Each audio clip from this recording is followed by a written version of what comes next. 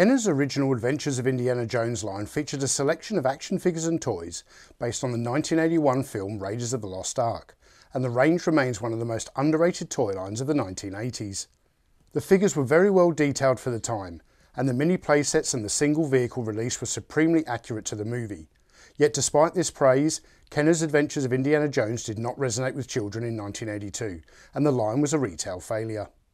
Fast forward to 1984 and LJN produced a range of just 3 Temple of Doom action figures, and their limited offering was likely due to concerns over how poorly Kenner's line had performed just 2 years earlier.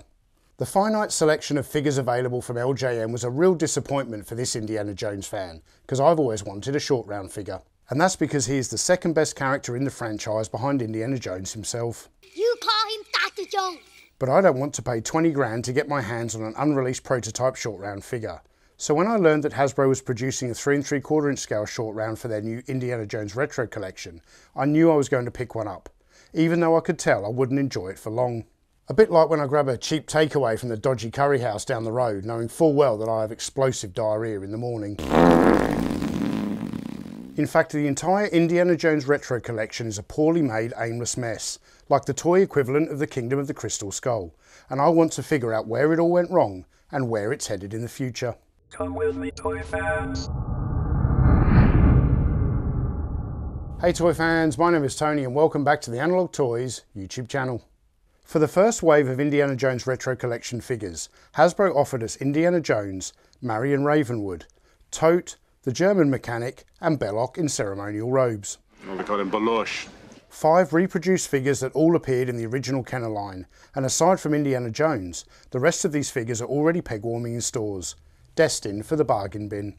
All of these figures have been manufactured using the same type of soft gummy plastic. A very plasticized plastic. This is the same type of plastic that Hasbro used on their Star Wars Retro Collection figures, and they're also oddly oversaturated in colour, with the worst offender being the German mechanic, whose skin is literally bright orange. I mean, he looks like a... Oompa, loompa, doopa-dee-dee. If I were to rank the Indiana Jones films from best to worst, it would literally be in the order that they were released, with Raiders being first, Temple of Doom coming second, and Last Crusade getting the bronze medal, with Kingdom of the Crystal Skull not even worthy of mention. And I can hear you all now saying, what? This guy thinks Temple of Doom is better than Last Crusade? Is he crazy? Well, hear me out for a second. Indiana Jones and the Last Crusade is a really good film, but it is not an Indiana Jones movie. As soon as the filmmakers decided to introduce a continuity to the films, they broke the very framework that the lead character was designed to operate in. Indiana Jones and the Last Crusade is an odd couple action comedy, and not the type of serialised Adventure of the Week thrill ride that the franchise was originally conceived to be, with its pulp hero at the heart of each episode. I don't go to an Indiana Jones film for humanity. I don't go to an Indiana Jones film for convincing father-son relationships. But if it I go for action and stunts. With this in mind, I've never really had any desire to collect Last Crusade toys, especially since there were none available at the time of the film's release. But if I did collect them, I'd definitely want to own a motorcycle and sidecar, the biplane, and most of all the tank. Yet we know Hasbro isn't going to give us those toys, and to date they've only announced 3 Last Crusade action figures for the Retro collection.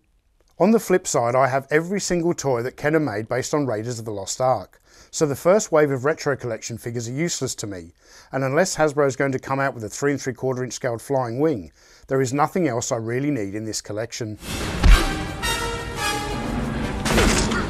It is in my Temple of Doom collection where I see the biggest gaps. I have all 3 of the LJN figures and the vintage lunchbox and thermos, and that's about it. And to compound my frustration further, these figures are wildly out of scale with the more expansive range of figures offered by Kenner. So this is why I picked up the Temple of Doom Indian short round figures from the Retro collection. But as soon as I acquired them, I immediately started regretting my decision. Just like that dodgy curry. The Temple of Doom Retro Style Indy only looks like Kenner's vintage figures if you stand 5 feet away and squint your eyes. The plastic used in its manufacture doesn't have the same look, or more importantly the same feel as the vintage Kenner figures. But this doesn't surprise me, given the fact that I had similar complaints about Hasbro's Star Wars Retro collection. This figure is based on the way Indy looked in the 3rd act of Temple of Doom, complete with his shirt that has one sleeve ripped off and the bandage wrapped around his right hand.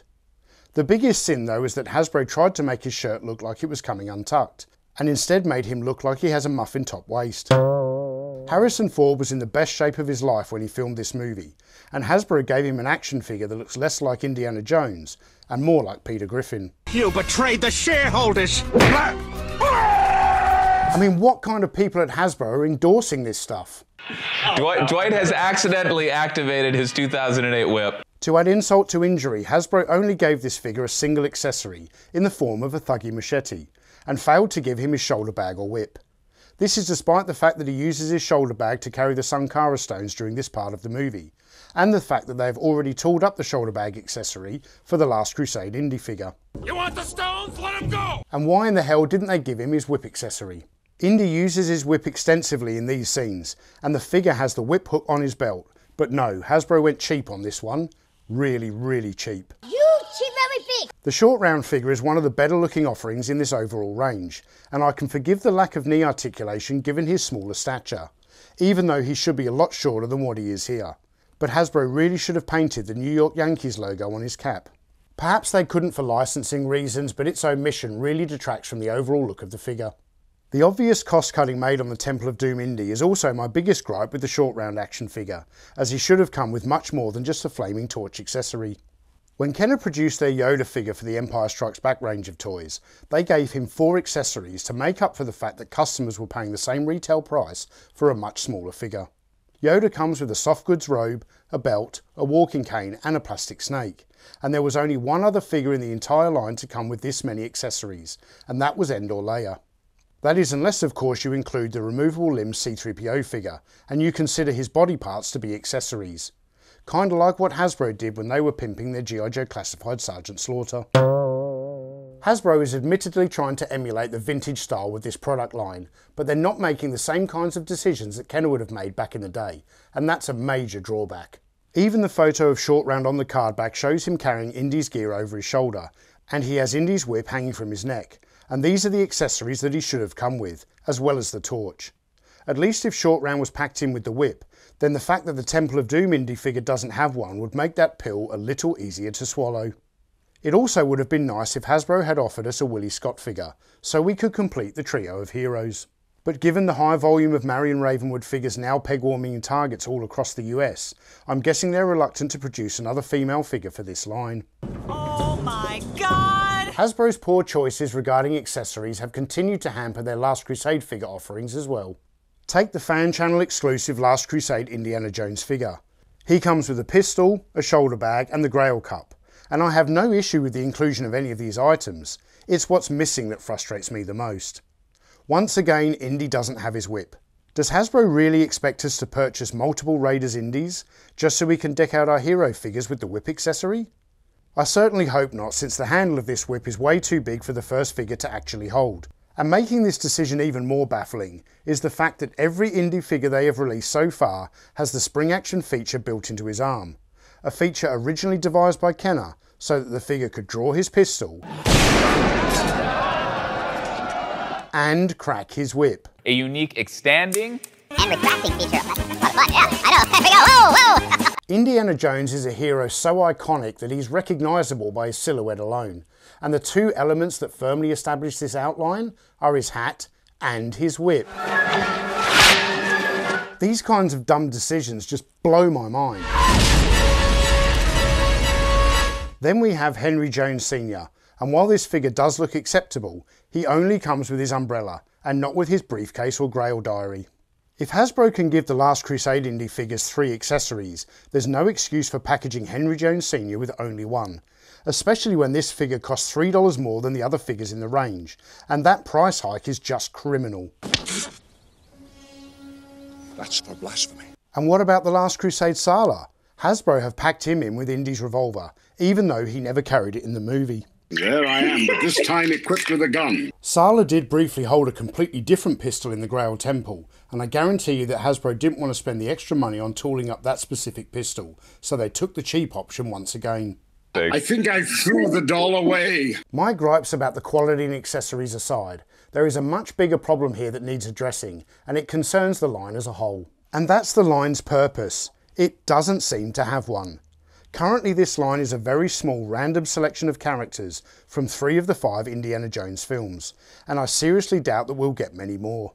Given Hasbro's track record with the Star Wars Retro Collection, I can guarantee you that they won't go back and make the rest of the figures from the original line, and they certainly won't produce the playsets and vehicles that are the critical additions needed if you want to turn this gaggle of action figures into a fully realised toy collection.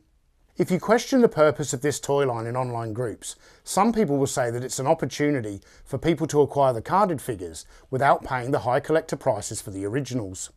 But that exercise is even more futile than trying to understand Hasbro's decisions regarding accessories. The card backs are just as flimsy as the ones used on the Star Wars Retro Collection, and they will not stand the test of time. Especially since the Temple of Doom figures are notorious for having the bubbles fall off the card while they are literally hanging from toy store pegs. Yet hanging from pegs they are, and with the exception of Indiana Jones himself, the first wave of figures are the biggest culprits when it comes to clogging up store shelves. At least in that respect, Hasbro have succeeded in capturing that retro feeling. Indiana Jones toys peg-warming toy aisles, it's like the 1980s all over again. Son of a bitch.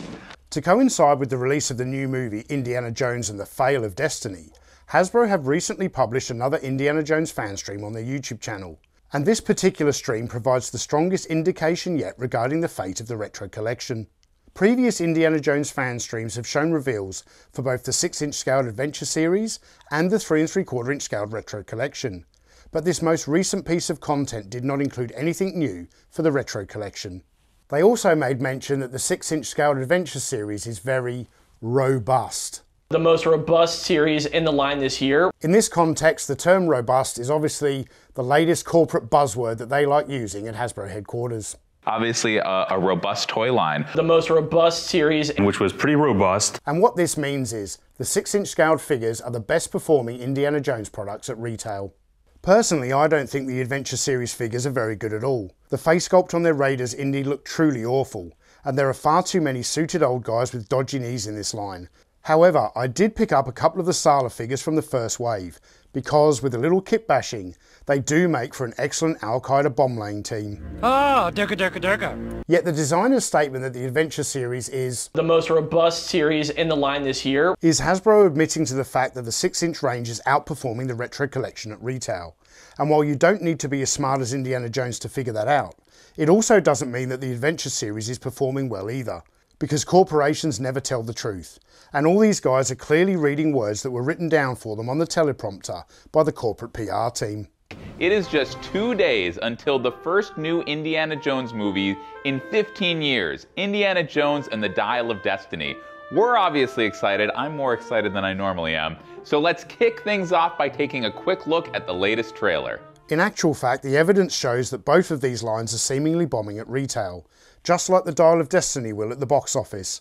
And I'm certain that Target is already sick of stocking defective product that is literally disintegrating on shelves before customers can purchase them. And I guarantee you that they're talking to the buyer who purchased this trash wholesale and telling him that He chose poorly. Couple all of this with the fact that there were no 3 3/4 inch scaled Dial of Destiny reveals during this stream, just 2 days before the theatrical release of the movie. And that the Hasbro G.I. Joe team have announced that their 3 3/4 inch range is being put on hold until further notice. And the news that there won't be any more Indiana Jones reveals at San Diego Comic-Con, and the fate of the Retro Collection is becoming very clear. The most frustrating thing for me is that I could see this line failing from the very first announcement, and it makes you just want to bang Hasbro's corporate head against a brick wall. The original line, again with the exception of Indiana Jones, became a line of peg-warming action figures, because unlike Star Wars, which had an ensemble cast of heroes, and children were just as happy whether they received Luke, Han, Chewie or even a Stormtrooper, no one in 1982 was crying out for a Marion Ravenwood figure in a frilly dress. It was an issue that significantly contributed to the failure of the original line, yet Hasbro thought they'd do the same thing all over again and get a different result, and that, dear viewer, is the definition of insanity. Mark my words, Hasbro's Indiana Jones Retro Collection is practically dead and buried, and I'd like to say it was fun while it lasted, but it wasn't. I know there'll always be a few randos out there who weirdly think that I shouldn't make videos about toys that I don't like, but they're completely missing the point. I love Indiana Jones and I really love collecting Indiana Jones figures, but I only want to collect good Indiana Jones toys from lines that truly fill out a display space in my collection. And the retro collection isn't ticking any of those boxes. So I'm making this video in the vain hope that Hasbro might start listening to the fans and start giving us the types of toys and toy lines that we deserve. As it stands now, Hasbro's Indiana Jones retro collection is a low quality, lackluster toy line without a purpose. And while I wanted to say something quippy about the quest to collect these figures, Indiana Jones has already said it better. Just one more useless experience. So thank you all for watching, and if you enjoyed this video, you can click the links up here to check out some of our other videos about Indiana Jones, or subscribe to the channel by clicking here, or I don't know, I'm just making it up as I go.